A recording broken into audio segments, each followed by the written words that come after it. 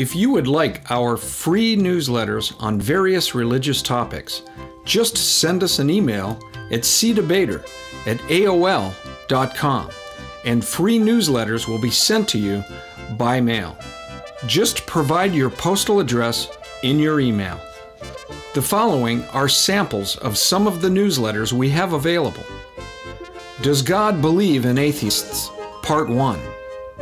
Seventh-day Adventism, True or False? The Agony of Deceit. The Origins of Muhammad's Religion. Spiritual Warfare. Are psychic mediums communicating with ghosts or demonic spirits? Testimony to the Eternal Godhead, the Trinity. From Tradition to Truth, a Priest's Story. An evaluation of the Oneness Pentecostal movement. Mormonism, Counterfeit Christianity. Turn or Burn. Jehovah's Witnesses, Deceived Deceivers. Links to these newsletters can also be found at our website, www.biblequery.org. Once on the homepage, simply click on the menu icon at the upper left-hand corner. Then click on the Newsletters button. Feel free to print them out. 1 Peter 3:15 says, "But sanctify the Lord God in your hearts, and always be ready to give a defense to everyone who asks you a reason for the hope that is in you, with meekness and fear."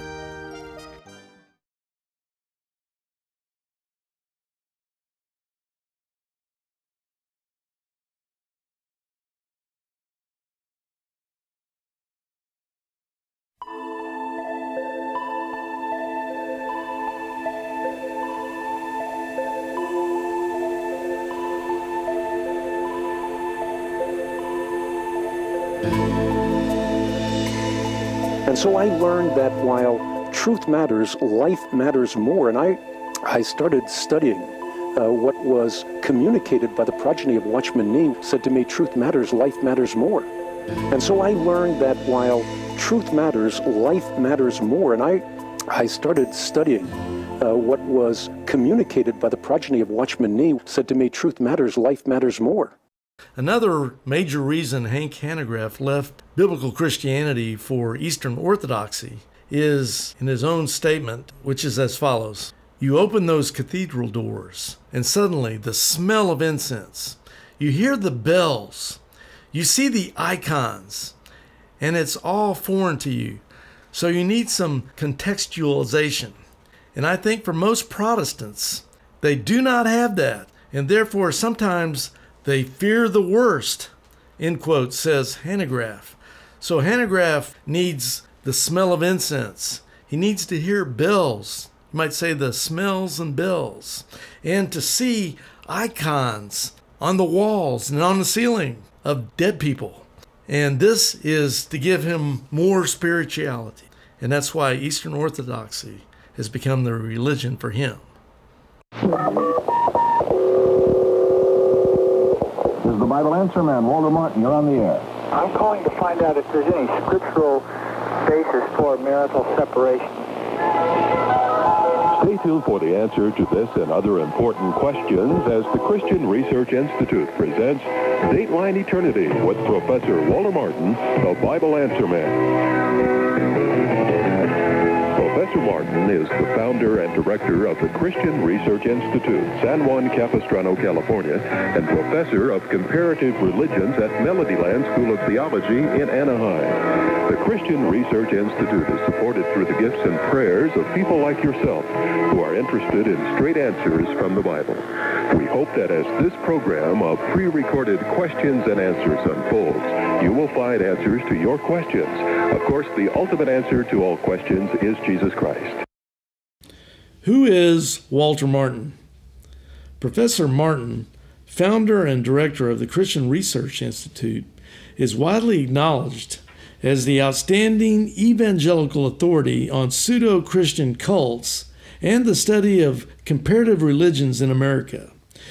He has debated some of the most controversial intellects in this country through his popular radio and television ministry, and is the author of numerous articles in national magazines. His best-selling book, Kingdom of the Cults, has become the primary reference work in this field. In Walter's excellent 1980 tape series on Romanism, which included the titles Justification by Faith, Purgatory, Roman Catholic Mass, Mary, the Mother of Jesus, Penance, and Peter the Rock, Catholic Church tradition in the Bible. As Christians, what ought our attitude to be? It ought to be an attitude of gratitude, an attitude of joy, because God has delivered us from this system into the glorious liberty of the sons of God. We are not the descendants of this papacy, nor do we wish to be. We do not wish its sacraments. We do not wish its dogmas.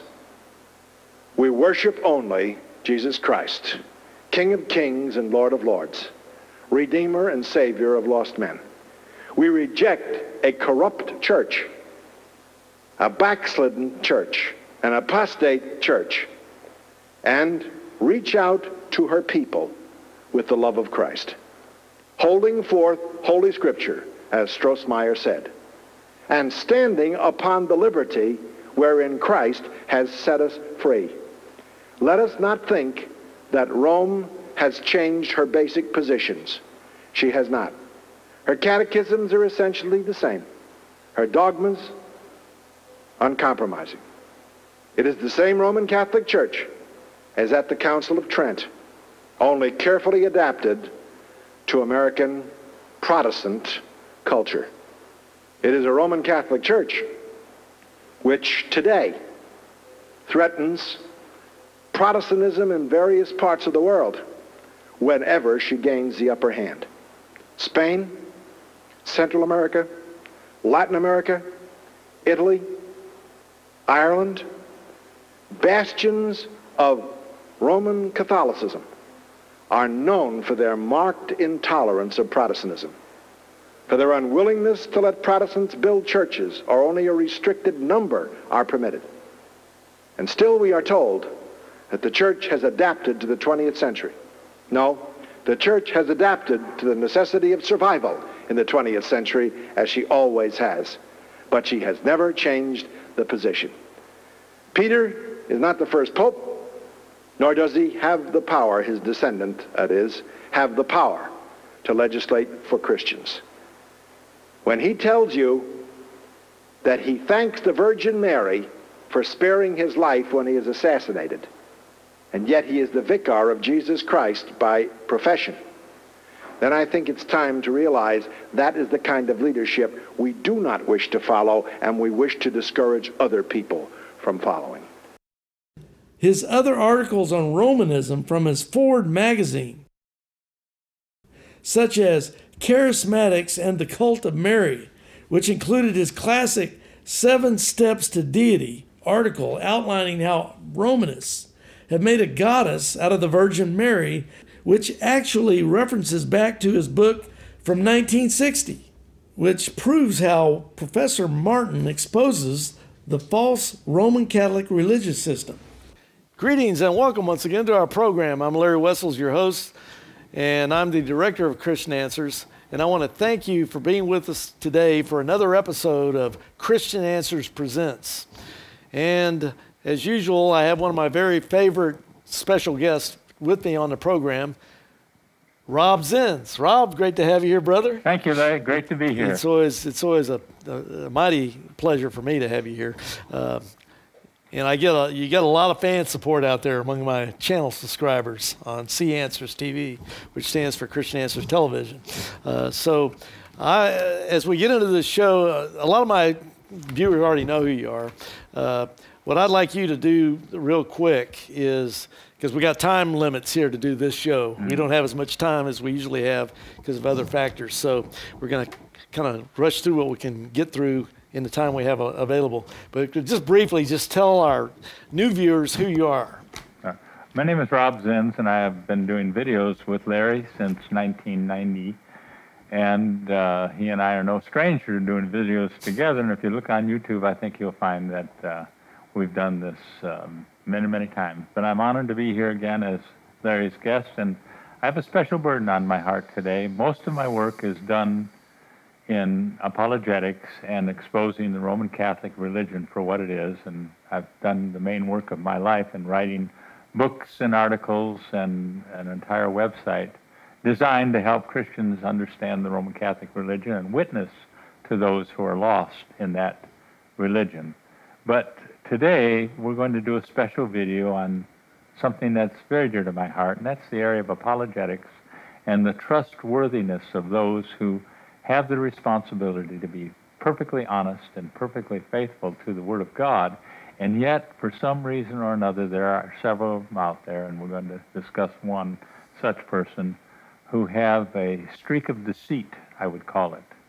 And we're going to expose this kind of deceit and this kind of double-speak and this kind of misinformation and actually the disingenuous presentation many times of the Word of God by some of these false prophets and they're really false apologists, in my opinion, because they're not staying steady with the Word of God.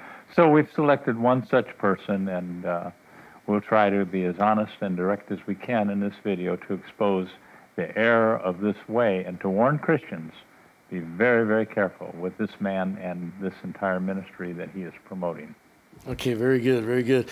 Now, as we get into this video, I just wanted to mention real quick a couple of items. First of all, it happens to be on this day we're recording my birthday. I just turned, at the time of this recording, I just turned 62. You don't look a day over 60, really. Thank you. Thank you for that compliment. I appreciate it. So anyway, I thought it'd be kind of cool because it is my birthday, and the Lord's already blessed me with a great birthday present, having two of my favorite people here with me. Good old Rob Zins, and of course behind the cameras where no one ever sees him, but my video man, those are two of my favorite people in the world. And on my birthday, I get to be with both of them at the same time. It's wonderful. And I just thought I'd share this, and I saved it as a surprise for myself just for this video. My daughter, Marlena, gave me a birthday card, and so I'm going to open it right now for the first time ever and see what she gave me. I don't have a clue what it is. So I'm with the viewers here. I don't know any more than they would know. And so let's see what she gave me. She gave me a chrome metal auto emblem of a UT Longhorns football helmet. So I guess I've got to add that to my car now so she won't be insulted. but anyway, anyone that knows me, I graduated from the University of Texas. I've got a degree in advertising. Of course, I got saved 2 weeks after I got my diploma from the University of Texas at Austin. And after that, all I cared about advertising was Jesus Christ. Right. And by God's grace, He's allowed me to do it now. For all these years, I got saved in 1981. So I've been advertising Jesus Christ that whole time. Her timing's pretty good because that University of Texas football team is making a comeback. Yeah, they had a great win against Georgia in that bowl game. That's right. Many of them picked them to be popular. He's so good at this football stuff because you used to be a football coach. I did. And you used to play football, right? I did. What was your position? Outside linebacker, and I coached in Texas, of all places. All right. 5A high school down in Houston, Texas. You couldn't find. In fact, I'm from Houston, Texas, and you couldn't have coached in a better state. So you're doing great on that, brother. I could have been in a better state of mind. I suppose. I wasn't a Christian at the time. Right, I understand. But anyway, to go on with my daughter here, I thought since she gave me that wonderful present, and thank you, Marlena, if you're seeing this video. But I wanted to mention to my viewers at home that my daughter, Marlena, got saved, I don't know, over a decade ago, got born again, and she's devoted her life to Christ, and now she sings music. She writes her own songs and performs them also, and they play her songs on the Christian radio, which is cool, you know. Wonderful. But she's written 2 Christian albums. Here's one of her first album called Win This Fight. Marlena Christine, that's her middle name, and in here's all her songs that she did, but just to show this to the folks at home, there's a picture of my my oldest baby, Marlena, and she really loves the Lord and sings unto His praise and glory. And so that's album number 1. And I'll just set this down for now. By the way, I'm going to give these to Rob after we leave as a little present for coming out here to Texas to do these videos. And then here's our other CD album called God Created. And that's a 18-week-old ultrasound of my 3rd granddaughter, Ona. Inside, of course, is her 8 songs that she wrote and performed, except for the last song on here is When I Can Read My Title Clear by Isaac Watts. But it's a great rendition of that famous hymn. So anyway, I'm the proud daddy. And, of course, Rob's going to get these at the end of the show. And before we lead into what Rob's going to be talking about, I want to kind of set things up. First of all, Rob mentioned we've been doing videos since 1990, which is almost 30 years ago now. Right. And so I thought people would have some fun seeing what Rob looked like back in 1990 when we did our very first show together. And so just for a few minutes here, you're going to see a clip from Rob and me back in 1990 when I did our first show, which started a 16-hour, 16-part video series that played on cable access TV in Austin, Texas, and surrounding areas to 400,000 households back then for years. So had a nice impact for the Lord's glory. So check that out, and we'll be back after that. I want to make sure that if there are Roman Catholics who are going to be watching this video, Roman Catholic theologians, priests, lay people, that you will understand that we freely admit, at least I do, that the Protestant community has been guilty of some of the same types of oppression and persecution that runs contrary to this non-carnal, non-violent way of thinking that's given to us in the New Testament. We cringe at the thought of the Puritans leaving England due to the persecution of the Roman Catholic religion upon them, establishing a colony in Massachusetts and immediately running off Roger Williams to Rhode Island because he disagreed with them. We understand that our history, too, is checkered with this type of statist church commingling that really has nothing to do with the gospel of Christ, because you cannot protect the gospel with the sword. And we're not saying that. What we are saying is that the sword was the protection of the theocracy of Israel, and in history it has been used by the Roman Catholic religion and on some occasions by those who deny Romanism as a method of enforcing a religion. So I'm not trying to build a straw man here that we're blowing away. We understand the error exists on both sides, but we are exposing here the elements of Judaism that are very similar to the elements of Roman Catholicism, a system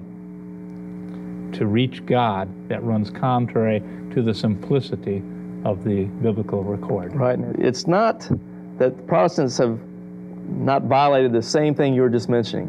What this is pointing out is this is the New Testament precedent. This is what it's saying to do, not saying that Protestants haven't messed up there themselves. Exactly. In that case. Okay, so we just went down memory lane there with Rob. I also wanted to mention a little memory lane of myself, because I've been doing television, cable access television, since 1985, but I've been doing evangelism ministry since 1981. The very year I got saved, I couldn't help myself. I got a degree in advertising. Got to advertise Jesus, so I didn't waste any time. I was an expert, right? So I was director of evangelism ministries at our church. It was called Dayspring Evangelism. But back then, in the early 80s, some friends of mine put together this little thing I always thought was kind of fun. That's a picture of me, of course. Back when I was a young man, I used to have a mustache. I looked so young, I grew a mustache because I got stopped by the police one time, and they thought I was too young to be driving, so I started wearing a mustache. But anyway, this thing says, "Do you know this man? He is a member of a small band of followers of Jesus Christ known as Dayspring Evangelism, better known as Cult Busters. Watch out for him in your area soon." And of course, they got this little circle with the X in it, and it's got all the cults mentioned the Mormons, the Jehovah's Witnesses, Scientology, local church, Eckankar, and all the way down the line. And so I've been basically doing this kind of Christian apologetic, as Rob mentioned, apologetics work since almost the very beginning as I started. And of course, when we do this kind of ministry, we've been putting out newsletters and things. And the very first newsletter we ever put out through Christian Answers, I've worked with 3 different ministries apologetically, but in 1994 we started Christian Answers. And we started putting out a newsletter to go with it. And the very first newsletter we ever put out for our Christian Answers ministry, Volume 1, Number 1, was with a certain fella here. Here's a picture of him. Do you recognize this guy, Rob? No, I don't. Who is that guy? Oh, he shares the same name as I. Yeah, he's got the same name. Distant relative. So there we are. This newsletter is from 1994. But of course, I had already been doing videos, as you've already seen, with Rob 4 years previous to that. But Rob did our very first newsletter, and it was dealing with Roman Catholicism and so forth. We got more recent newsletters. This one's on Seventh-day Adventist. And anyone that wants to know more about our newsletters, just call or write or email or get on our website. It's got all our back issues, and you can download them, print them out, whatever you want to do there. It's on BibleQuery.org. Okay, now as we get this show set up to deal with the individual that mainly Rob's going to focus on, I want to mention the person he's mainly going to focus on, and that'll be Hank Hanegraaff, the so-called Bible answer man. And I want to mention to folks that we have done an extensive video. It's over 5.5 hours long on YouTube. And here's this long video that we put out on Hank Hanegraaff. It's already got over 200,000 views. And it's called Hank Hanegraaff, Walter Martin's Greedy Judas, the Fake Bible Answer Man. And from my perspective, Hanegraaff was never the legitimate heir to Walter Martin's ministry. Walter Martin had a good evangelistic, Bible-believing ministry dealing with Christian apologetics and the cults. And now it's been taken over by someone who I would consider to be a cultist. So that's the amazing thing about it.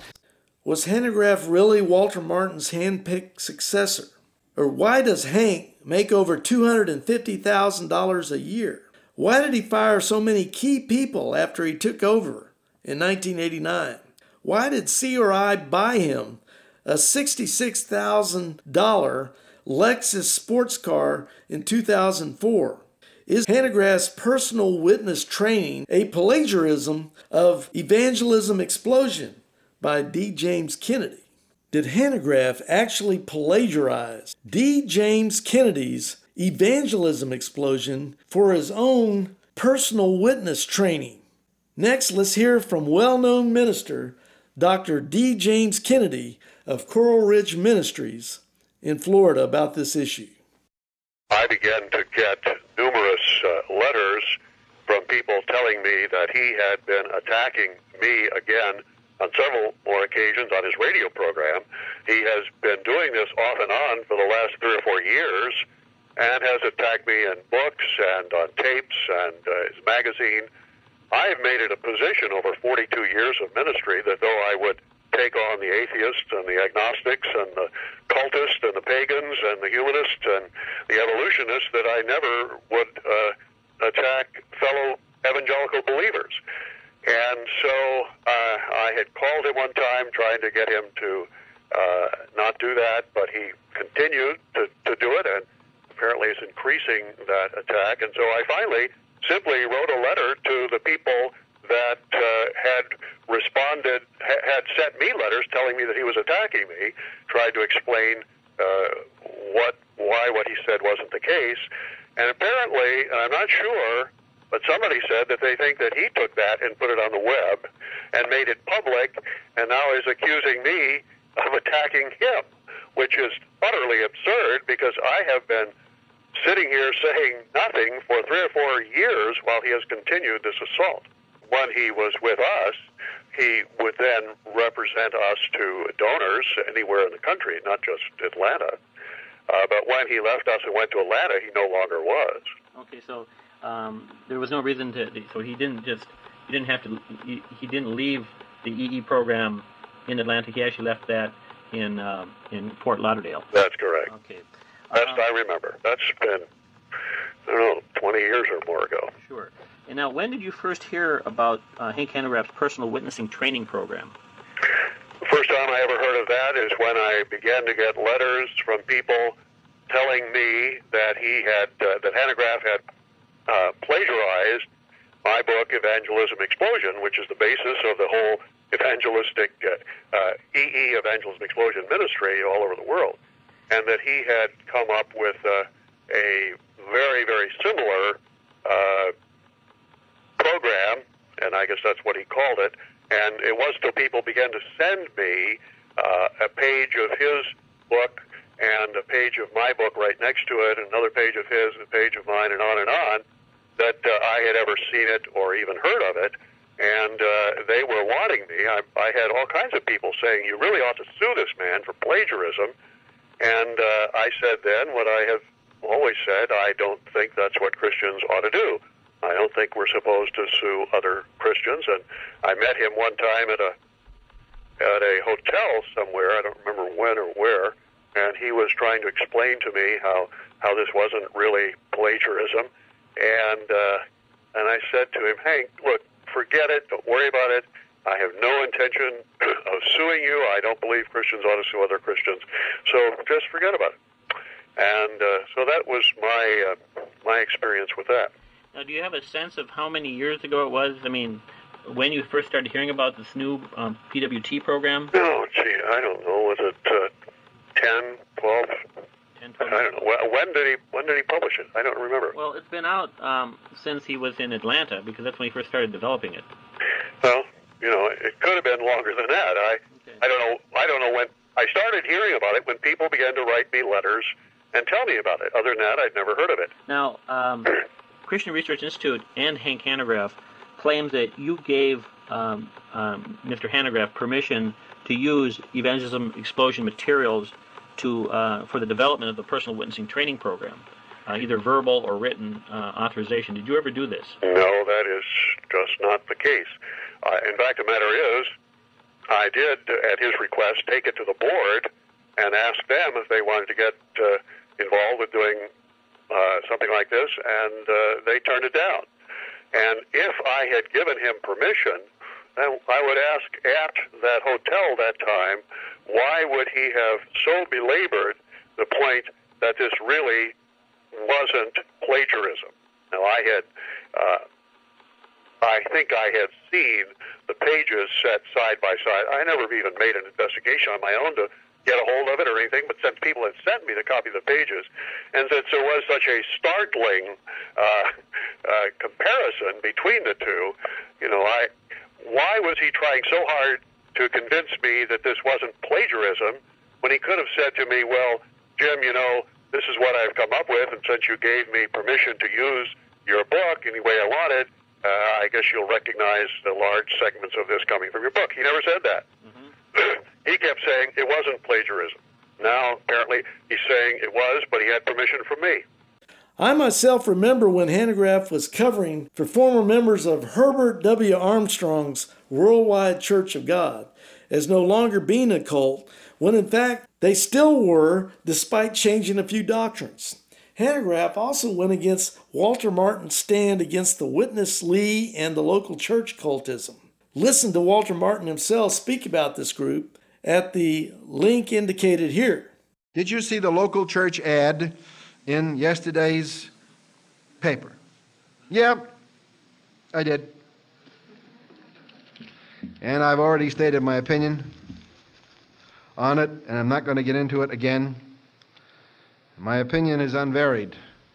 We ought to pray for the local church. We ought to pray for Witness Lee and for the people that surround him. We ought to love them for Christ's sake and avoid their teachings like the plague that it is. And we should not permit ourselves to get involved in argumentation with them. They are looking for arguments. They are dying to have me take out a half-page ad to answer their harebrained theology. and I have no intention of doing it. Just keep one thought in your mind. Every source they quote which allegedly disproves what we believe is quoted from people who disagree with them. All they've done is taken them out of context and made it look as if that's the truth. It isn't. The time will come when the truth will be known. In the meantime, Christians should just pray for them and avoid them. Witness Lee's cult will have to be judged by the Holy Spirit. Besides all this, numerous Christian ministers, seminarians, theologians, professors, apologists have disagreed with Hanegraaff's protection of this Witness Lee heretical cult group, such as can be seen here in this open letter, which is posted online at http://www.open-letter.org/. A theological letter like this from dozens of Christian scholars exposes the magnitude of what kind of theological idiot Hanegraaff really is in regard to essential Bible doctrine. As the viewers at home can see, this open letter, written to the leadership of Living Stream Ministry and the local churches, outlines some of the essential theological differences that Orthodox Christianity has with Witness Lee's cult group. One is on the very nature of God himself, as you can see there, on the nature of God. Then we see further down the page on the nature of humanity. And then you have on the next page on the legitimacy of evangelical churches and denominations. And then down near the bottom on lawsuits with evangelical Christians. And then here you have all of the various signers, most of which are PhDs in their theological fields. And Hanegraaff then would obviously disagree with all these people. Hank Hanegraaff really does not deserve to be the president. He was never meant to be the president. And his need to squeeze money out of people is becoming an apparent problem, which has really been going on over the last 9 or 10 years. But again, since his taking over in 1989, it's been shown, clearly here that he has changed the vision of CRI. A lot of the things that were talked about, Walter Martin being the president of the paper of the CRI Journal, that's been taken out. The fact that you can barely even find any mention of him on his own website any longer, Walter Martin's website. The idea that even though he talked in such glowing terms at his funeral, he no longer even hardly mentions Walter Martin as the president of CRI. So again, we just see that Hank Hanegraaff really never was intended to be the president of CRI. These scandals kind of show that the true heart of the man, he really does not belong at this helm of this ministry. It is interesting that while I was making this report known throughout the country by way of our national mailing list, and I was getting a lot of requests for it as a result, I got a call one day from an underling who worked at Hanegraaff's outfit. He asked me to stop distributing my Matthew 18 lawsuit report about Hanegraaff. I told him I would if Hanegraaff were to provide me with evidence that he could refute all the allegations against him. The underling told me he would within a few weeks, so in the meantime I promised to stop making it available. After waiting almost a month and never getting anything from Hanegraaff, I went right back to making the report available. I concluded from that experience that CRI does not keep their promises. What's interesting here is what Walter Martin's own family says about Hank Hanegraaff. And as you can see there in the paperwork before you, Walter Martin's family urges Hank Hanegraaff to step down as head of CRI. Hank Hanegraaff has been asked to step down from his post as president of the Christian Research Institute, CRI, by family members of Dr. Walter Martin, who founded the organization in 1960. A majority of Martin's family members signed a statement asking Hanegraaff to resign. Walter Martin's eldest daughter, Jill Martin Reschke, is a lead critic. A statement calling on Hanegraaff to resign as CRI's president has been signed by Reschke and her husband, as well as other members of Martin's family, including his children, Daniel, Elaine, and Debbie, and Walter Martin's widow, Darlene. For more documentation concerning Hank Hanegraaff and CRI, see the Facebook group called Walter Martin, the Original Bible Answer Man, run by Walter Martin's eldest daughter, Jill Martin Reschy. But Rob, you and me are no strangers to Hank Hanegraaff from the past. Over the last 2 decades, we have done videos against Hank Hanegraaff. So it doesn't surprise us that he has apostatized from the faith into the Eastern Orthodox Church. Because he was already a pro-Romanist from way back. And here's some of our videos that we've done in the past with Rob and myself. We see here, Original Bible Answer Man, Walter Martin says the Roman Catholic Church is corrupt and apostate, but Hank Hanegraaff would never tell you that. No. We had to expose what Walter said because he would never say it on his radio broadcast, the Bible Answer Man show. Here's another one we did, an analysis of Hank Hanegraaff and the Christian Research Institute on Roman Catholicism. And we go through his shows and how he's defending Roman Catholicism and so forth. And we expose the heresies he's promoting. Then we have analysis of Hank Hanegraaff on CRI, on Romanism, Part 2, and the roots of evangelical apostasy. And once again, we're dealing with these. And now this goes back long before he became an Eastern Orthodox convert. Which, in my opinion, Eastern Orthodoxy is almost like the twin sister of Roman Catholicism with some differences in there, which we'll be discussing some of that as we get into the show. Then we have analysis of Hank Hanegraaff and Norman Geisler versus Walter Martin on Roman Catholicism, Part 3. And then review of Walter Martin's book on Roman Catholicism, Part 1.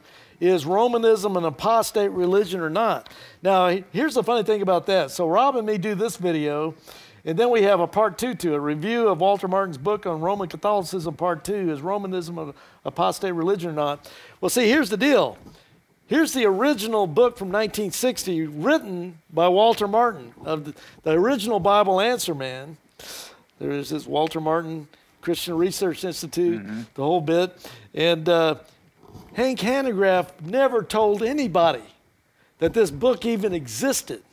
Or the other stuff we already exposed in the previous shows that you and I had done on this subject. But I'm one of the few that have an actual original copy, so I'm kind of blessed to have that. It's hard to get these things anymore.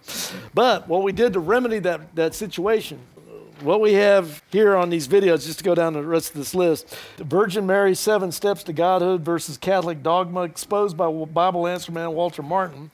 We showed how Walter Martin exposed how they made Mary, through these 7 steps into a goddess. But to remedy the problem that no one can get this book.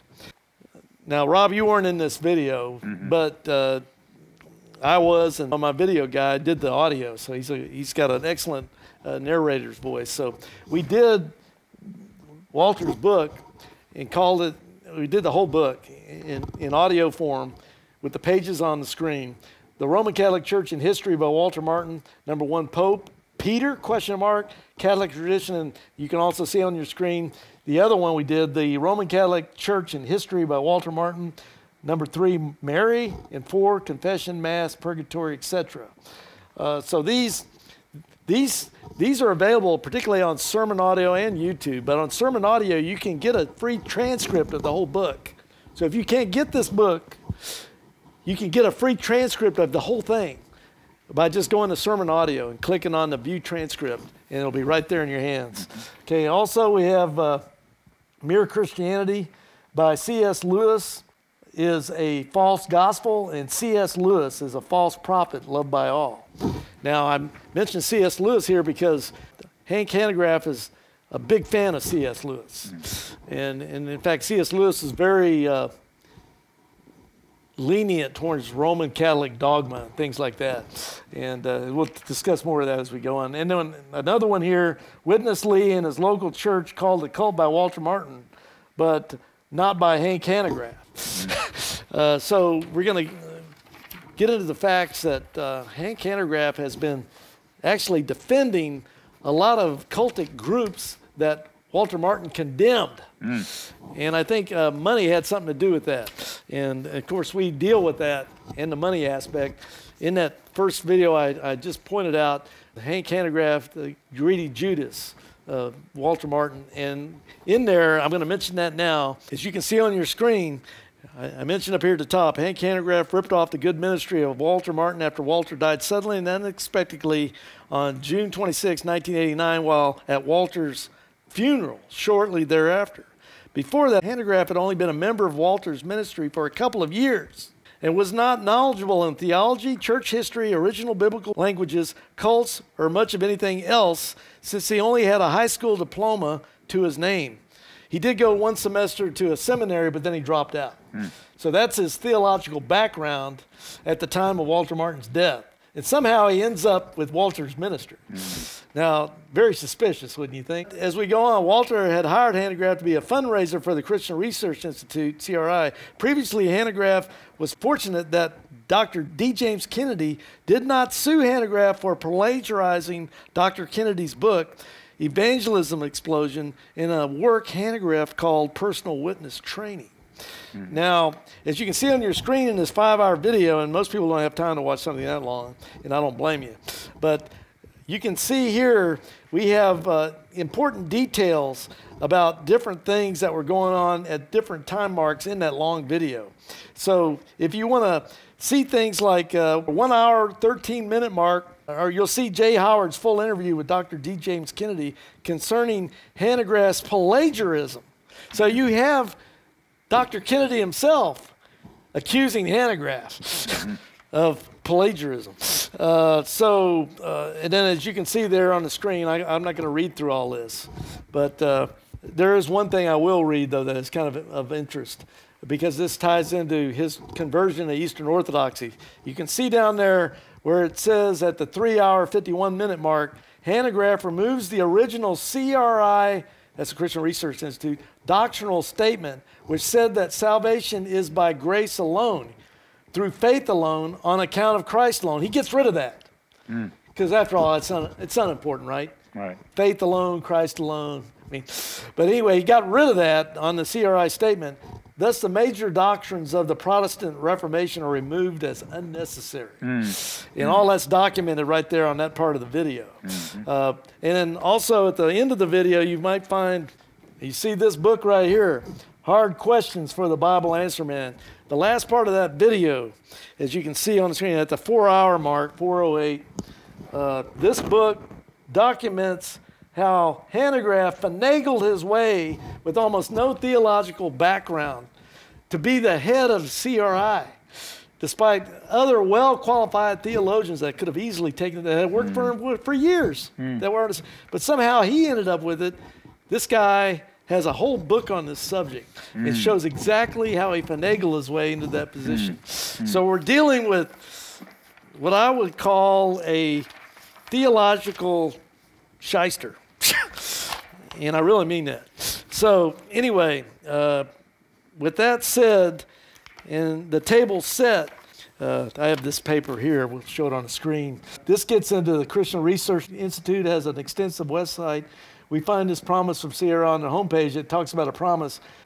Because of Hanegraaff's compromise with Catholicism, his conversion into Eastern Orthodoxy and things of this nature, it's entitled Double-Minded. And when you listen to Hanegraaff, you find somebody that talks out of both sides of his mouth at the same time.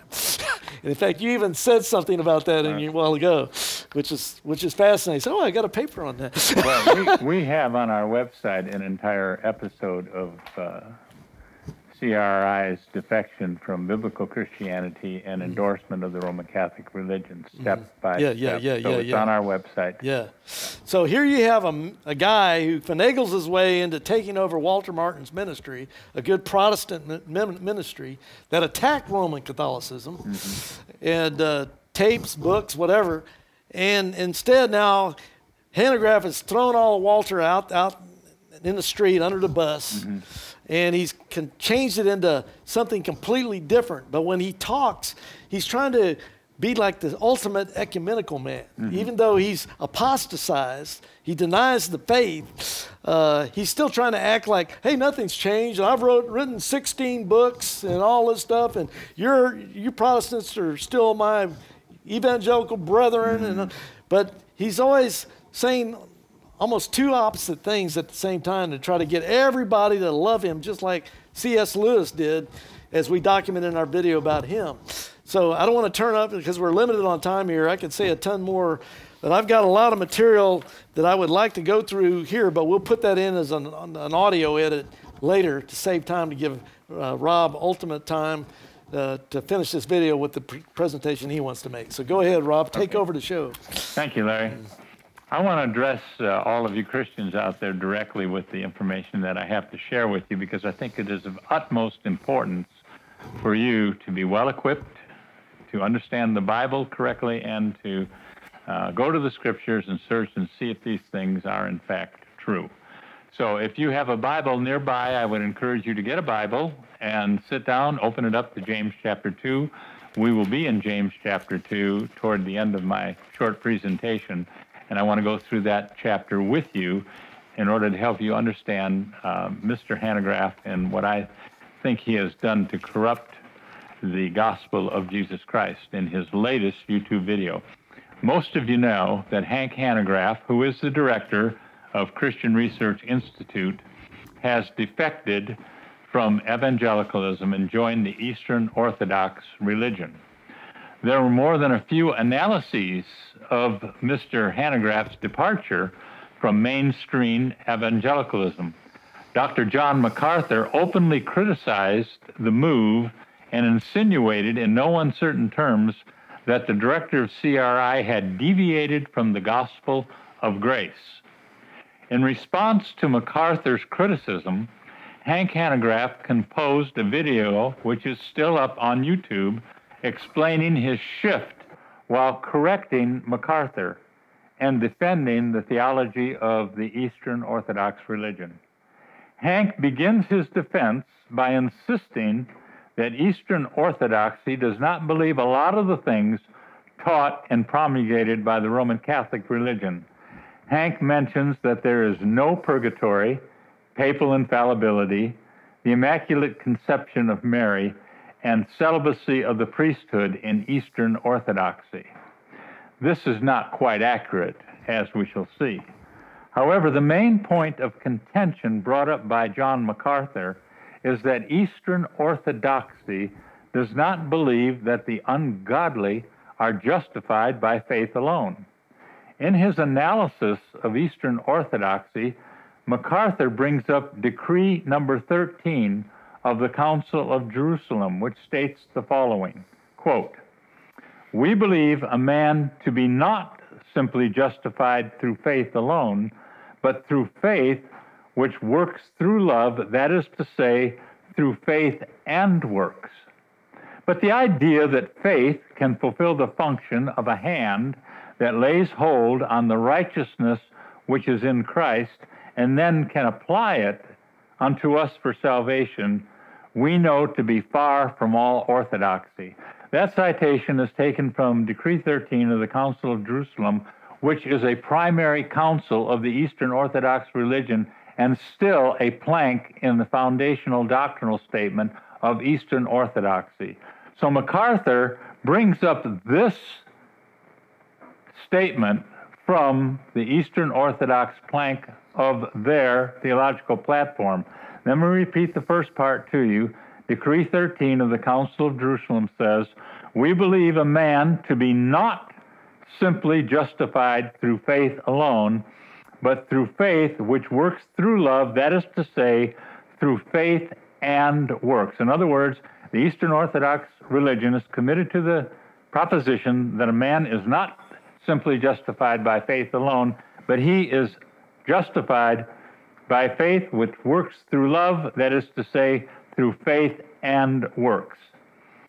Now, this Decree 13 is taken from the Council of Jerusalem, which is a part of the doctrinal position of Eastern Orthodoxy. In response to this point, Hank Hanegraaff does two things. First, he recognizes the quote from Decree 13, but only quotes a part of it. Then he dismisses the whole issue of the Council of Jerusalem, explaining that it was centered upon a patriarch of Constantinople named Syro-Lucaris, who was leaning too far toward Calvinistic teachings. Now, this is true as far as that goes. Cyril Lucaris was leaning toward Calvinistic teachings. He was the Patriarch of Constantinople. But what exactly was the Council of Jerusalem so disturbed about? Here is the portion of the chapter from Lucaris that so incensed the Council of Jerusalem.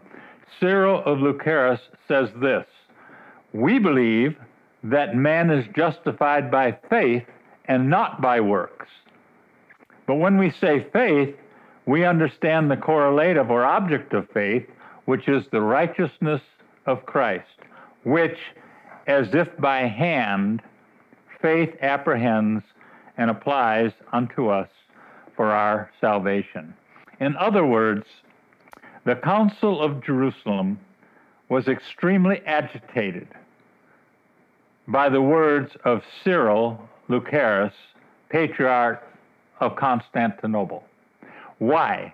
Because this particular patriarch in that day believed that a man is justified by faith and not by works, and that faith was a hand that apprehends and applies unto us the righteousness of Christ for justification. So upset was the council by that decree, by that statement of Lucaris, that they called the council in the first place and issued their statement: "We believe a man is not simply justified through faith alone." The Council of Jerusalem was offended by justification by faith alone. This is not simply a Calvinistic issue, as Hank Hanegraaff would have us believe. It goes to the heart of evangelical soteriology. One does not have to be a Calvinist to see that this is clearly a matter that changes the meaning of the gospel of the New Testament. Hanegraaff is embracing right now and has converted to a religion that believes Cyril was wrong and that believes the ground of justification is composed of faith plus works. That's the deceit. That's the shyster, false apologist speaking out of both sides of his mouth. Clearly, Hanegraaff is defending the proposition that faith cannot lay hold of the righteousness of Christ and apply it unto us for salvation. This is what upset Dr. John MacArthur so much. The Council of Jerusalem, under the direction of the Patriarch of Jerusalem, stated boldly that faith cannot lay hold of the righteousness of Christ and apply it unto us for salvation. Hank Hanegraaff has joined this religion, which makes this bold statement, which is contrary to the very heart of biblical Christianity. Cyril Lucaris was branded as a heretic because he believed the righteousness of Christ, being applied to the penitent, alone justifies and saves the faithful. He was branded a heretic and banned for saying he believes in justification by faith alone, in Christ alone, and that the righteousness of Christ is the only ground of justification. Mr. Hanegraaff sidesteps the issue and blatantly ignores the fact that Eastern Orthodoxy does not embrace faith alone for justification, and he calls himself the Bible answer man. But what else does Eastern Orthodoxy teach? This is not all. Eastern Orthodoxy affirms the necessity of baptism for salvation, as well as infant baptism for the remission of original sin of the infant. We quote, "We believe holy baptism was initiated by the Lord and is conferred in the name of the Holy Trinity to be of the highest necessity, for without it none is able to be saved." Eastern Orthodoxy teaches that one cannot be saved unless he is baptized. This is the religion Hank Hanegraaff has embraced and defected to. I quote again, "And therefore baptism is necessary even for infants, since they also are subject to original sin, and without baptism, infants are not able to be saved." This is full-blown Roman Catholicism, baptismal regeneration. This is the religion Hank Hanegraaff has converted himself to. We quote again, "And those that are not regenerated since they have not received the remission of hereditary sin, are of necessity subject to eternal punishment, and consequently cannot, without baptism, be saved. Baptismal regeneration for adults, baptismal regeneration for infants. Without baptism, they cannot be saved. Is this the teaching of the New Testament? Is this what you want the director of Christian Research Institute to believe in? Well, you've got it if you want it, because he's just defected into this religion. Now, how close is Eastern Orthodoxy to Rome? While mentioning that Eastern Orthodox religion empties itself of some trappings of Rome, Hanegraaff conveniently leaves out what is retained of Romanism in Eastern Orthodoxy. Eastern Orthodoxy teaches there are 7 sacraments. They are holy baptism, confirmation, priesthood, unbloody sacrifice, marriage, penance, and holy oil. Eastern Orthodoxy also believes in transubstantiation. Aside from departure from the essence of salvation, the Eastern Orthodox religion also affirms the doctrine of transubstantiation just as the Roman Catholic religion. And I quote, "He is not present typically," this is from Eastern Orthodox theology, "he is not present typically, speaking of the Lord, at the Lord's table, nor figuratively, nor by superabundant grace, as in the other mysteries, nor by bare presence, as some of the fathers have said concerning baptism, or by impanation, so that the divinity of the Word is united in the set forth bread of the Eucharist hypostatically, as the followers of Luther most ignorantly and wretchedly suppose, but truly and really, so that after the consecration of the bread and of the wine, the bread is transmuted, transubstantiated, and converted and transformed into the true body itself of the Lord, which was born in Bethlehem of the ever virgin, was baptized in the Jordan, suffered and was buried, etc., etc., etc." Any doubt that the Eastern Orthodox religion does not believe in transubstantiation can only be maintained by somebody who's never read their theology, or somebody who's a shyster and doesn't want you to believe that he has joined such a religious organization. Mr. Hanegraaff is incredibly non-credible. And there is one more thing about the credibility of Mr. Hanegraaff.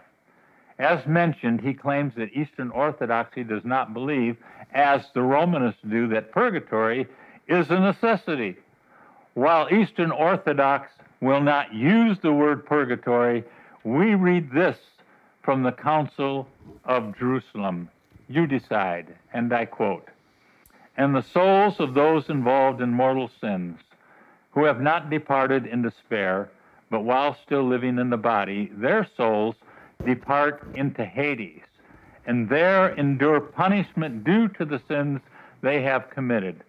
But they are aware of their future release from there, and are delivered by the supreme goodness, through the prayers of the priest, the good works which the relatives of each do for their departed, especially the unbloody sacrifice benefiting the most, which each offers particularly for his relatives that have fallen asleep, and which the Catholic and Apostolic Church offers daily for all alike.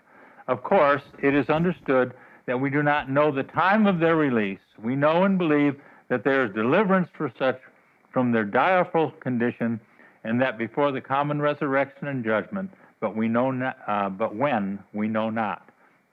How is it that souls involved in mortal sins in the Eastern Orthodox religion depart into Hades, and there endure punishment due their sins, and they will be guaranteed a future release on the basis of prayers of priests, good works of their relatives, and masses said in their favor? How is that different from the Roman Catholic doctrine of purgatory? There is absolutely no difference. That's precisely what the Roman Catholic religion teaches about purgatory. Those who die with unconfessed sins, those who die with mortal sins unconfessed, will go to purgatory, where they'll be cleansed. They can have their time reduced on earth by masses said for them, by good works of their relatives, and by unbloody sacrifice of the Mass in the Roman Catholic religion as well. There's absolutely no difference just in terminology. Hank Hanegraaff is deceitful, and he's a shyster, and he refuses to face the truth of this.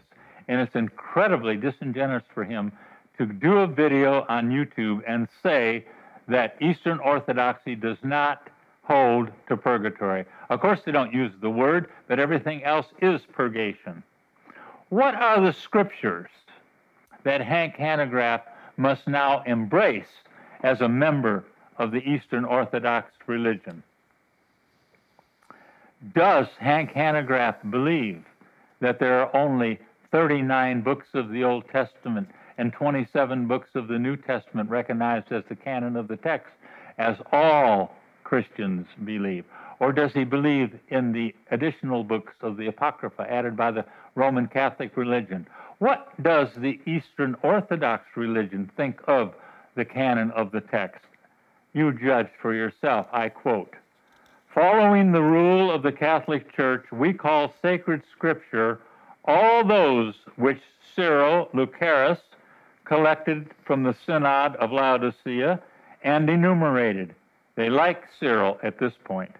"Adding to Scripture those which he foolishly and ignorantly, or rather maliciously, called Apocrypha." They don't like them at that point because Cyril evidently recognized the apocryphal books don't belong in the canon of the text.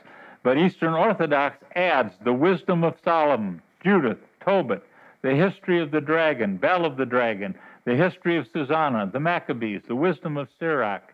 Quote, "We judge these also to be with the other genuine books of divine Scripture, genuine parts of Scripture. For ancient custom, or rather the Catholic Church, which has delivered to us as genuine the sacred Gospels and the other books of Scripture, has undoubtedly delivered these also as parts of Scripture, and the denial of these books is the same as the rejection of those books." Now you determine for yourself, given this evidence, does the Eastern Orthodox religion hold to the same canon of the text as Christianity? They most certainly do not. They add to the canon all these books, all the apocryphal books, and treat them on the same level of authority, the same level of inspiration as the recognized canon of the text by virtually 100% of Christians not involved with the Roman Catholic religion or the Eastern Orthodox religion. Hank Hanegraaff has embraced this religion hook, line, and sinker. So he now embraces a different canon of the text, a different way of justification and salvation, baptismal regeneration, the purgation of one in purgatory after death, and what else does he embrace? Hank Hanegraaff prides himself in the fact that he has memorized great parts of Scripture. I had a seminary professor who looked at one of the students in our class who had stood up and said, "Doctor, I have gone through the Bible 5 times in the last 5 years. I go through the Bible every year completely." And the professor said to him, "That is commendable. But how many times has the Bible gone through you?"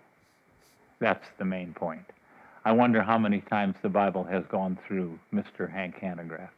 How can a man who runs an apologetic organization called Christian Research Institute be so disingenuous and have such moxie to go on YouTube and argue with Dr. John MacArthur over his conversion to the Eastern Orthodox religion on the basis that it is not Roman Catholic, on the basis that it does, in fact, affirm most of the historic tenets of Christianity, knowing that it denies justification by faith and faith alone. I want you to open your Bibles to James chapter 2, because Hank Hanegraaff has memorized the entire 2nd chapter of James, and he has devoted the bulk of his YouTube rebuttal to Dr. MacArthur by quoting and commenting on James chapter 2.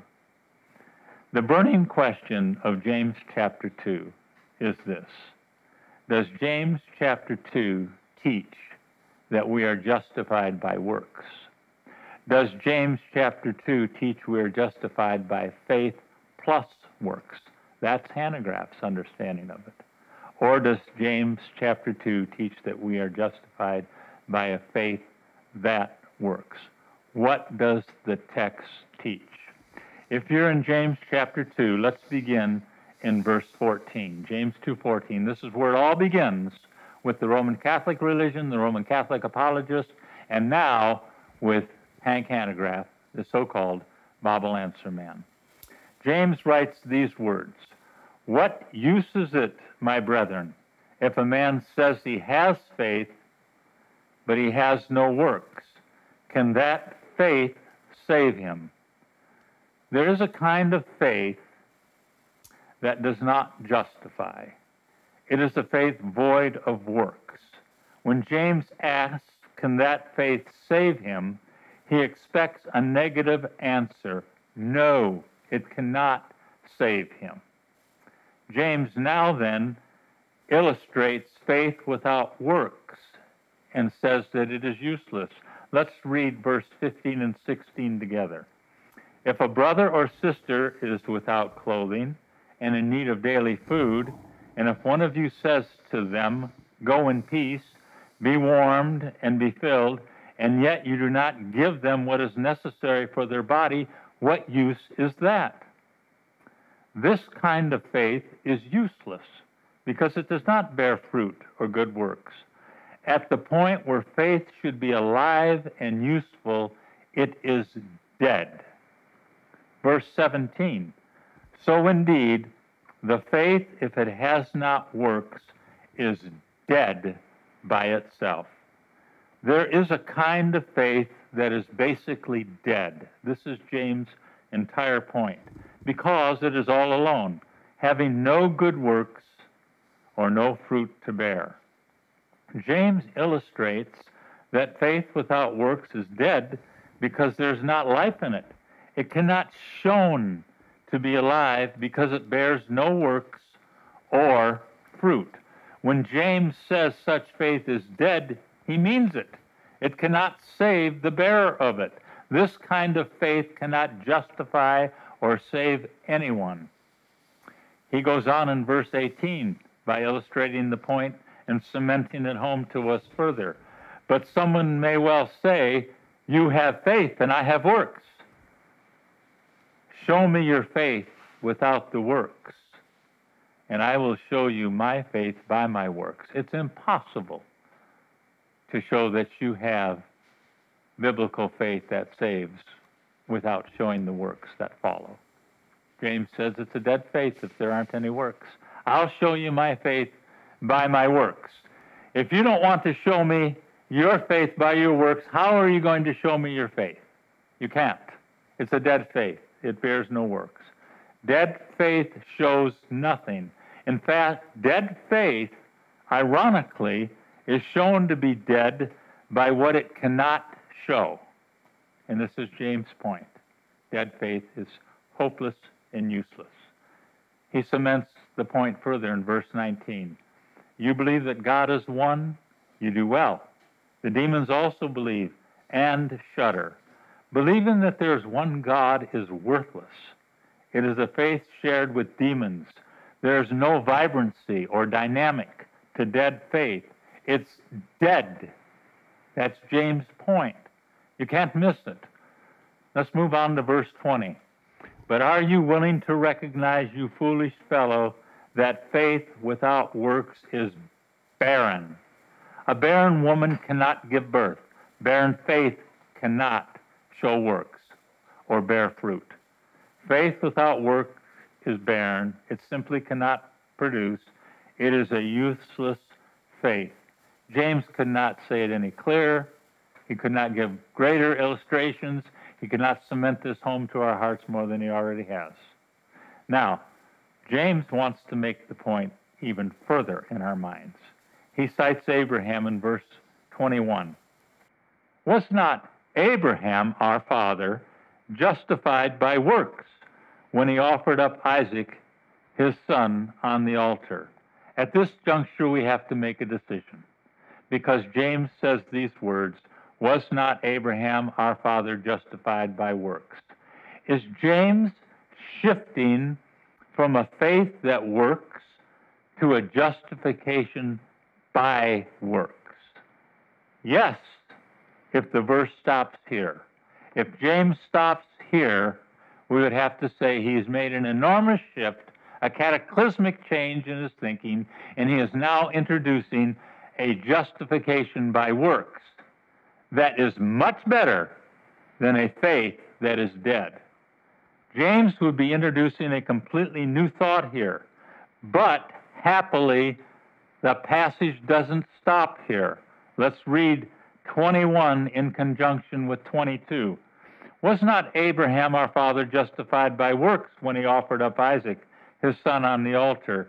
You see, and this is an explanation of what he's just said in 21, you see that faith was working with his works. And as a result of the works, faith was perfected, or faith was completed. Faith is brought to a completed discharge as faith was working with his works. The works showed the faith to be active and alive. Faith motivated the works. Faith was working with the works. Faith was accomplished and completed working with the works. This is what James is teaching. He's teaching that faith is accomplished, faith is completed, faith is discharged, working with its works. And verse 23 is critical to our analysis of this passage. And the scripture was fulfilled, which says, and Abraham believed God, and it was reckoned to him as righteousness, and he was called a friend of God. James is telling us that Abraham's faith, as Abraham believed God, was not empty. It wasn't alone. It wasn't useless. It wasn't a dead faith. Though it was reckoned to Abraham for righteousness in Genesis 18 without one single work, its grand showing took place in Genesis 22, when by that faith, which really works, Abraham offered up Isaac. Abraham was justified by faith alone in Genesis 18 and shown to have been justified by faith alone when his faith worked with his works and it offered up Isaac. It wasn't a dead faith. It was a faith that bore this tremendous fruit in the life of Abraham, offering up Isaac. Abraham's faith was perfected by his work and was shown to be real by his works. That's the whole point. Faith without works is dead. Faith working with works shows that the faith is real, and the real faith is the faith that justifies the ungodly. Verse 24, you see that a man is justified by works and not by faith alone. Again, if this verse were all we had, then James would be switching from a dead faith that does not save to salvation by works. But this verse is the same as verse 21. Was not our father Abraham justified by works? James labors to explain what he means in verses 22 and 23. Faith was working with works, and as a result of works, faith was completed. Incidentally, I should add to this, Roman Catholic scholars get very haughty about this verse. They say, you see that a man is justified by works and not by faith alone. This is the clarion call of the Roman apologist in any debate. Don't you know James 2:24? That should settle the issue for you. Well, our response is twofold. In the first place, James is not teaching that a man is justified by works. He's teaching that man is justified by a faith that works, a faith that works his work with his works and produces those works as evidence of true faith. But secondly, Rome doesn't believe that a man is justified by works. That's their denial. We accuse them of teaching a justification by works because of their meritorious understanding of sacramental grace. So, if they want to have it their own way, then they're falling into the same trap that they're trying to escape. If they want to say that James is teaching a man is justified by works, then they're defeating their denial that their religion teaches a merit-based sacramental salvation. Nobody believes that 2:24 teaches a man is justified by works. Not Eastern Orthodox and not Roman Catholicism. What Eastern Orthodox teaches and what Roman Catholicism teaches is man is justified by faith plus works, or works plus faith. They never teach a man is justified by works. And yet this is exactly what James says in James 2:24. So if you can massage 2:24 incorrectly, we certainly can massage it correctly. James 2:24 standing on its own doesn't make any sense to Rome any more than it makes sense to us. James does not teach that a man is justified by works, and yet this is exactly what he says. You see that a man is justified by works and not by faith alone. Rome has to do something with it. They do by saying it's faith plus works. We have to do something with it, and we follow the context and say, you've missed it. It's not faith plus works. It's a faith that works. And there's a difference between the two. So, is James teaching a justification by works? No. Is James teaching a justification by faith plus works? No. There's no formula in Scripture that says a man's works plus his faith are added together to equal a justifying verdict. On the contrary, a man is justified by faith alone, apart from works of the law. God's justification is not dependent upon meritorious works that we do, not good works done in faith or anything else. This is clear from the rest of the New Testament. Don't hang James on this. He's not teaching justification by works plus faith. Is James teaching that a man is justified by a faith that is working with works in order to be completed? Yes, he is. That's what he's teaching. In other words, we are justified by a faith that is completed or brought to accomplishment by works. It is a faith that works. Context demands that James is contrasting a dead faith with a live faith. The dead faith is alone, barren, useless, unable to save, and indeed, if the faith has no works, it is dead by itself and the faith of demons. In essence, faith that works with works to completion will fulfill the nature of true faith, and in the case of Abraham, justify his justification, and it will for us as well. In memorizing the second chapter of the book of James, Hank Hanegraaff comes to the conclusion that we are not justified by faith alone. We're justified by faith plus works. That's another gospel, and that's the same gospel of the religion he is defected to, and that's the gospel of the Roman Catholic religion. And that's why I'm making this video, to point out to you that he has departed, as John MacArthur has said so eloquently, from the gospel of the grace of God. Let me remind you what John MacArthur said in his opening salvo against Mr. Hanegraaff in the first page of what I read this evening. I want to get it correctly from John MacArthur.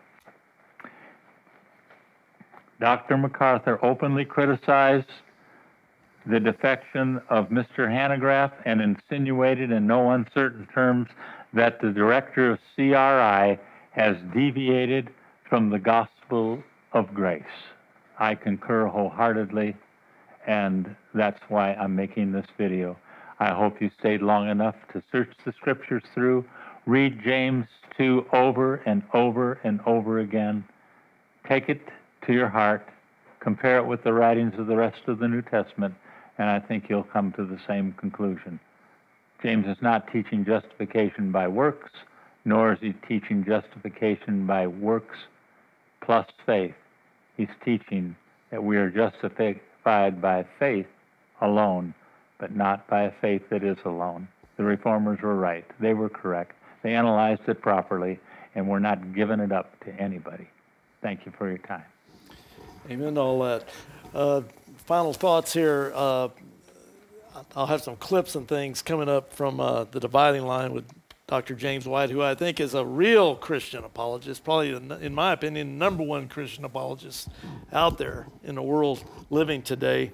And so I'll be playing some clips from that. But in one of those clips, he mentions that Hanegraaff had one of these life-changing moments in his conversion to Eastern Orthodoxy that was sort of like a Watchman Nee experience, because he heard what Watchman Nee said, which was, life matters more than truth. That you and your wife were chrismated at St. Nectarios Greek Orthodox Church there in Charlotte. And I was wondering if you would answer that, because there's quite a bit of conflict on the board as to whether or not this is true. Well, I don't know anything about what you're communicating with respect to this individual or this post, or have no knowledge of that. But yeah, I mean, I am now a member of an Orthodox church, but nothing has changed in my faith. I have been attending an Orthodox church for a long time, for over 2 years. And really as a result of what happened when I went to China many, many years ago. I saw Chinese Christians who were deeply in love with the Lord. And I learned that while they may not have had as much intellectual acumen or knowledge as I did, they had life. And so I learned that while truth matters, life matters more. And I remember flying back from China after spending time with just common people who had a deep, intense love for the Lord, and wondering, was I even a Christian? I was comparing my ability to communicate truth with their deep and abiding love for the Lord Jesus Christ. And as a result of that, one man, by the way, said to me, truth matters, life matters more. In other words, it is not just knowing about Jesus Christ, it is experiencing the resurrected Christ. And as a result of that, I started studying what was communicated by the progeny of Watchman Nee with respect to theosis, and that drove me back to the early Christian church. And I suppose over that period of time, I have fallen ever more in love with my Lord and Savior, Jesus Christ. It's sort of like my wife. I've never been more in love with my wife than I am today, and I've never been more in love with my Lord Jesus Christ than I am today. And so I've been impacted by the whole idea of knowing Jesus Christ, experiencing Jesus Christ, and partaking of the graces of Jesus Christ through the Eucharist or the Lord's table. Now, okay, I want you to hear what he's saying. Truth matters, life matters more. I want you to think about what that means. I mean, again, we live in a day of pithy sayings. But pithy sayings have to have a meaning if they're going to be relevant for Christians who follow him who is the truth. How can you distinguish between the two? And so the person looks at that and goes, well, what I'm missing is because I don't have something more. And so you go looking for something more, you find the smells and bells, and here's where the depth is, here's where the beauty is, and that's what you're attracted to. The problem is that beautiful liturgy and all the symbolism doesn't have the necessary truth content in regards to what Scripture really is, in regards to how a person is made right before God. It has enough elements, however, to maintain itself. I mean, I said last time, give the Orthodox their props. They're actually Trinitarians. They really are Trinitarians. Much more than the vast majority of Roman Catholics are, or even Protestants for that matter. They're actually Trinitarians. Now, do they then consistently follow that through to see what the gospel is and how? No, there's the problem. But hey, give them props. They've got enough truth to hold the edifice together and make it attractive. But then what attracts you to it leads you away from fundamental, sound, biblical teaching. We talked about this last time. But you cannot separate truth and life. So here Hank is saying, I saw I was missing something. So rather than looking more deeply at what he should be doing within the context he was in, he starts looking for something else. Not just he, but he and his family start looking for something else. I think that's probably an important part here. Now, if you're basing a conversion experience on something like that, life matters more than truth. And, you know, that's kind of an astonishing thing. And, of course, Watchman Nee, his famous disciple is Witness Lee, started the local church, which Walter Martin of the Christian Research Institute said was a cult and taught heresy. And, of course, we know from that video I mentioned before that Hanegraaff has verified a lot of different cults that deny the gospel for monetary considerations and things of that nature, which we've said. It's a very dishonest type of way of running a so-called Christian apologetics ministry. Well, it's devastating because how many people have benefited from CRI over the years, because they're never all wrong in everything. There's a lot of good stuff that Hanegraaff has put out, and there's a lot of good reason to think that CRI is fairly reputable. But when he does this, it all falls apart. I would encourage CRI board of directors to fire the guy, and I would encourage all those who support CRI to give it up. He already threw out everybody that might have opposed him, and he's got his own little yes man set up over there. So he's not going anywhere. Now, Walter Martin's family has called for him to resign, but he's not doing that because that's his money cow. And when you talk out of both sides of your mouth and you're trying to appeal to everybody, evangelicals, Roman Catholics, Eastern Orthodoxy, he passes on a lot of these non-Christian cults because it's when you're ecumenical, you get more support because you're trying to. It's like the C.S. Lewis method with mere Christianity, the minimum, common denominator. And of course, we know C.S. Lewis said, "Well, even Buddhists can make it to heaven." So, well, we're going to have to pray the Lord takes them down because there are too many people that rely upon some sort of solid Christian apologetics to help them along in life. We need Christian apologetics. We need to give an answer for the hope that is within us. We need to be careful with Scripture. But goodness me, you cannot sell out justification by faith alone, in Christ alone, for our justification. Well, he did. I know he it. did. He did. And he joined a religion that did. He's Eastern Orthodox, so he has to throw out and sell out the gospel. I mean, that's just part of the way it works, don't you understand? But see, now I'm going to finish this show with just a brief comment or two from you on the fact that there's a lot of people that are too intimidated to actually say somebody's a false Christian. Jesus said you'll know them by their fruits. Right. And so you can, and it says in 1 Corinthians chapter 2, verse 15, the spiritual man judges all things. Right. And so I look at his whole life over these decades he's been there, and we've done all these zillions of videos, as I already showed, against him, showing all the heresies in the past, and now he's done this.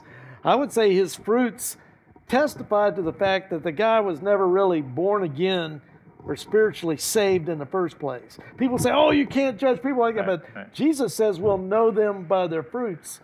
And their doctrine of the gospel and everything else, we see it in Galatians chapter 1, in 2 Corinthians chapter 11, verse 4, for instance, another gospel, another spirit, another Jesus.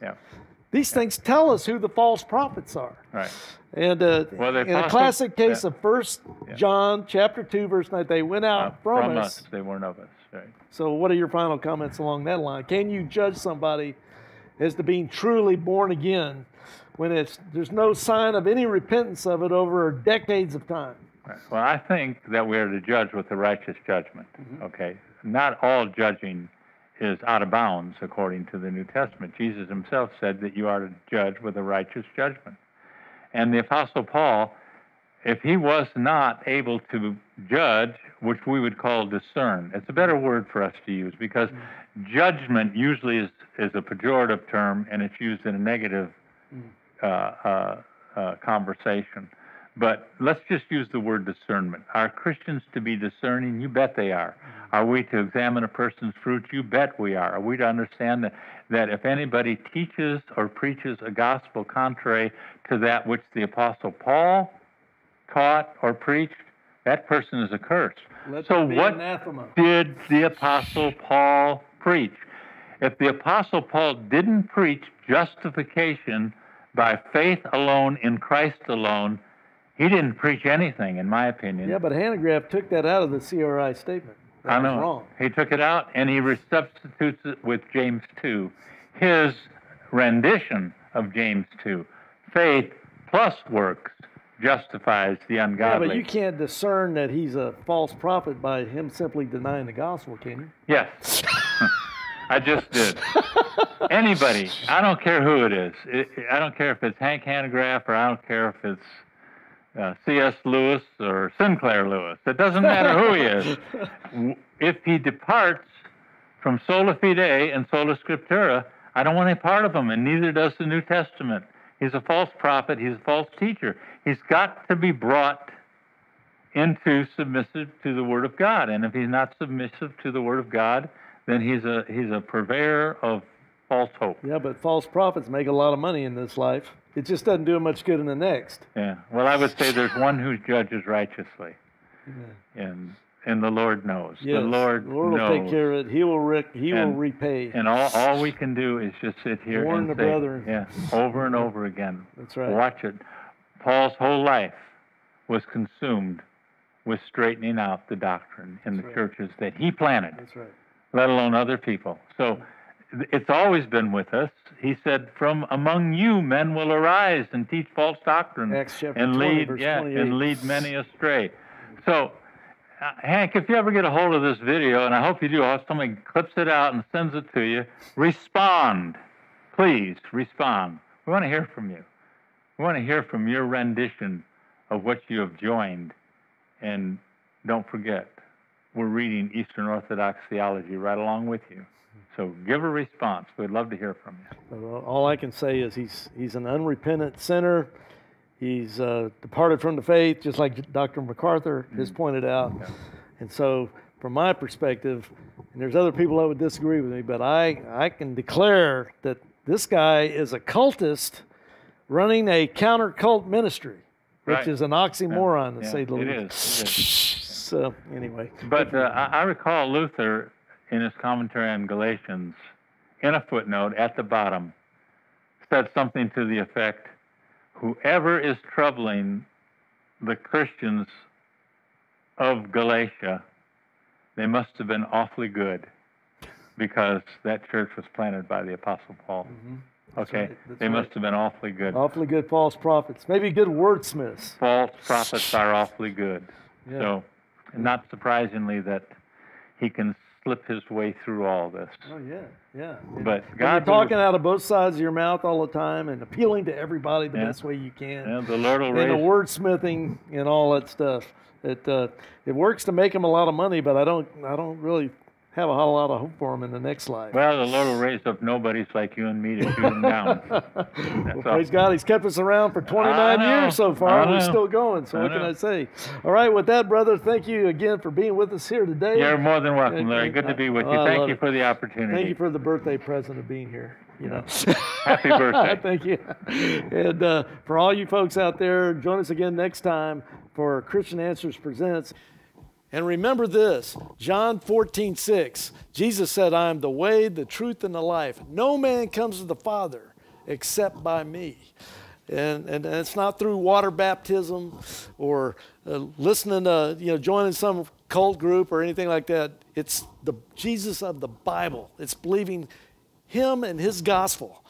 And through doing those things that the Scripture talks about, not smooth talking religious shysters or anything like that. Just stay with Jesus. I am the way, the truth, and the life. No man comes to the Father except by me. God bless you all. Join us again next time. God bless. If you like our YouTube channel, please subscribe by clicking on the subscribe button and then by also clicking the bell above to get an automatic update whenever we produce another YouTube video for our See Answers TV channel. Please share our videos with your friends and relatives. May God bless you. Only one life will soon be passed. Only what is done for Christ will last. See related videos by tapping or clicking screens.